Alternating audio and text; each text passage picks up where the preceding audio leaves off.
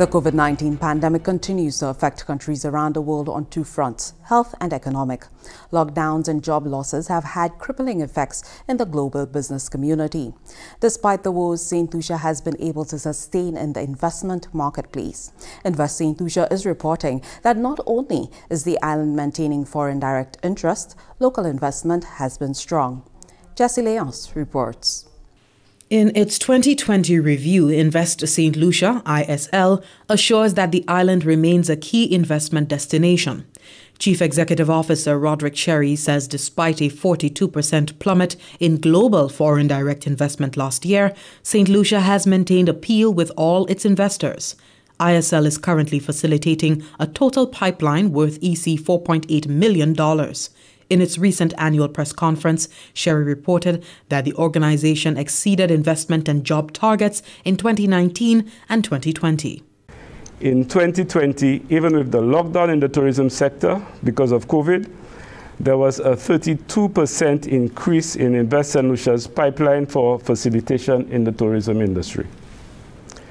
There remains a high interest from established brands such as Marriott, Hyatt, and Hilton.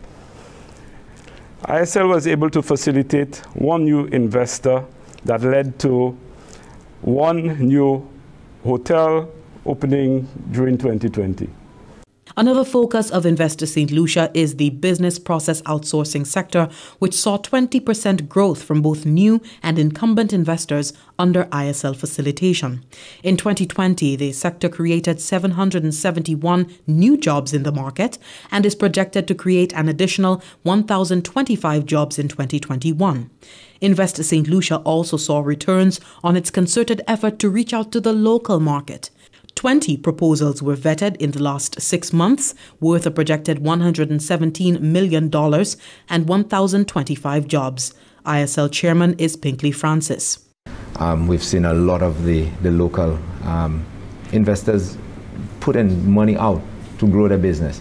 I mean, with permission, we can spoke about, we're in discussion with Baron Foods, and we are facilitating a major expansion in excess of $30 million. We've seen Bryson Company down in Beaufort making major expansion and stepping into industries they have never done before.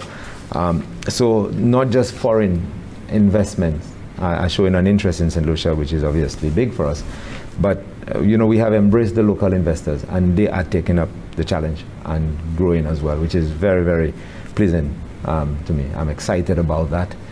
Invest Saint Lucia is also steady on its mission to make 600 St. Lucians landowners by 2021. We were able to create 100 new landowners in 2020. We continue on that quest with the addition of Lafargue development to our other housing developments at Bois-Joli in Dennery, Bosha in Micoud. And we are looking forward to the completion of the Lafargue development. By the end of 2021, Invest Saint Lucia will also make available 1,055 land lots for sale under its land rationalization project. For the Government Information Service, I am Jessie Leons reporting.